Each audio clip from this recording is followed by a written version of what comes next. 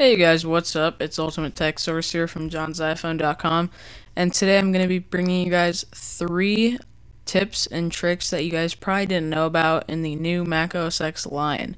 So let's go ahead and get started. The first one I'm going to show you guys is that if you make a video like these over here, if you put your mouse over the actual video, there is a play button on it, and you can actually play it right from there. It won't go to full screen. It'll stay in the little icon, but you can actually play your video. And you can see it's playing because it has a pause now. Hey guys, what's up? It's UltimateTechSource. And you can hear it right there. And you can do that for all your videos. The second tip I'm going to be giving you guys is going to be in your spotlight.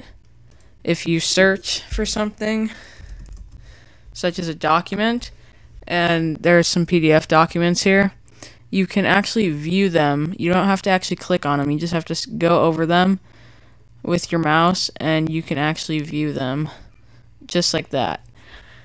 And the last tip I want to give you guys today would be in mission control. And you can create a new desktop by going up to the top right and clicking the plus button. And now if you go into your second desktop, you can actually change the wallpaper in here, and it'll actually stay for this specific desktop. So let's just choose this one because this one looks cool. So I'll go ahead and close that. Now if we go to mission control, we have our first desktop, which has my Lion. And then if we go to the second desktop, it has the Galaxy. And you can do that for so on and so forth. Here, I'll do another one for you guys. Go to desktop number 3, change desktop wallpaper. And let's just do, what's a nice one? Oh, where's a nice simple one? This one's pretty simple.